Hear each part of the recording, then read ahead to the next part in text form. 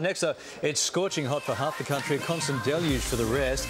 Either way, hitting the park for a jog is last on that to-do list. Find out how you can lose weight right there in your living room. Next.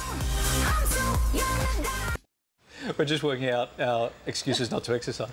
Australia has been experiencing some bad weather conditions this summer, from those scorching temperatures in some parts of the country to downpours and even floods in others. So if the weather has been deterring you from getting your daily dose of exercise, we have a backup plan for you. Joining us with some easy but effective exercises you can do in your own home is personal trainer John Fell. Hi, John. G'day, guys. What's the long-term approach we should be taking when it comes to exercise? Well, the way to get yourself to exercise every day is to get a good combination of hard workouts, which feel good after you've done them, and restorative work-ins, which feel good when you're doing them.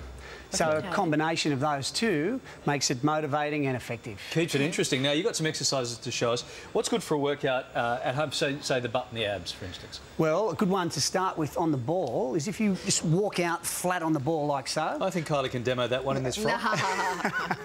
And then from there, just make sure you tuck under the tailbone. That really works the butt and the abs. Then move your body across and hold it for 5 seconds. But try and keep all this level while you do. Then come across the other way, hold on tight 5 seconds, and then just keep moving side to side for 5 seconds, holding each time. And what that'll do is work all around the hips and the midsection. Great way to tone things up. Okay, what about something for the arms and the abs all in one go? So using the ball again. What if we haven't got a ball? If we haven't got a ball. Well, go and get a ball. Where are we going to put that? Oh, Kylie, Let me show you two options. I'll answer your question. Go to Balls R Us and get a ball, Kylie. I reckon there's a lot of people with a ball at home that don't know what to do with it. Yeah. But here we go. We just hold here. Now, you put a little stopwatch underneath your face there and you hold on tight for 60 seconds. That's like a plank, right? Yeah, exactly. If it's too hard, you come back a bit. If it's too easy, you lift one leg. If you want to show off, you start doing other silly things. But in answer to your question, if you don't have a ball, it's still really effective. Boom, just holding on tight. Just doing it on the floor. You did those moves during Dancing with the Stars. You didn't have a ball. I have a floor. I can handle that. Yeah.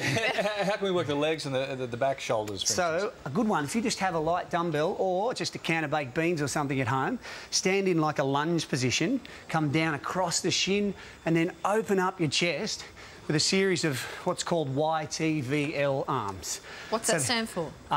It's really just signifying what your arm's doing. Oh, so you can remember what to do. Exactly. A Y. You know, like YMCA? A T. Similar concept. A V. Oh, look. And then an L. I get that. Yep.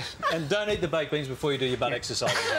What's good for toning the neglected muscles, you know, at the back of the arm? Your flagibulars. What are they? They'd be the floppy bits that keep wobbling even when you've stopped waiting. Yeah. But what we do... With no equipment, you just here, butt just off the ground, squeeze and lower. And if you keep your arms straight the whole time, you're going to find that they really start to burn. So you've got your fingers pointed towards the front fingers there. Forward, that's better than this way, for sure. Yep. And then you're just basically lifting the hips and lowering. So that's good. John, thank you, buddy. We're right out of time. And our sincere apologies to the entire population of Flibibita, who Kylie just upset. Ahead for you. Thanks, mate. Good to see you.